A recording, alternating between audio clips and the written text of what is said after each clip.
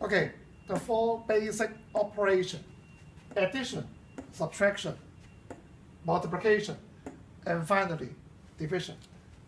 Let's take an example. 3 plus 2, this is what we call an addition, give 5.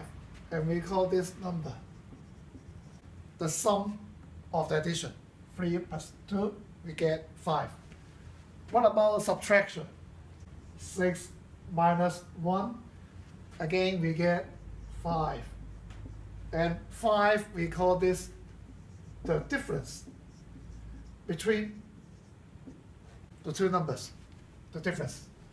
For multiplication, let's say we have 4 times 3. 4 times 3, we get 12. We call the number 12 is the product of the multiplication. And finally, for division, let's say 8 divided by 2, or we can write in this way. 8 divided by 2, we get 4. And this number, actually we have a name for this. We call this the quotient of the division.